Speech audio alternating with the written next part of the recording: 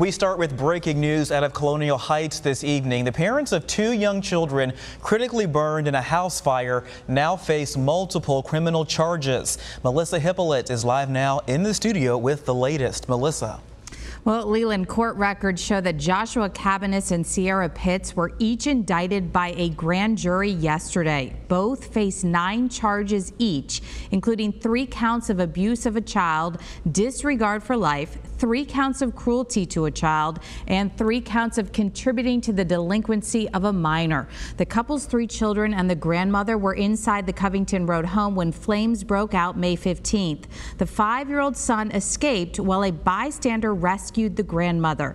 The other 2 children, ages 1 and 2, were rescued by first responders and brought to VCU's burn center with 3rd and 4th degree burns. CBS 6 is working to learn more about the criminal charges that Joshua Cabaniss and Cierra are now facing. We'll bring you updates on the air and online at WTVR.com.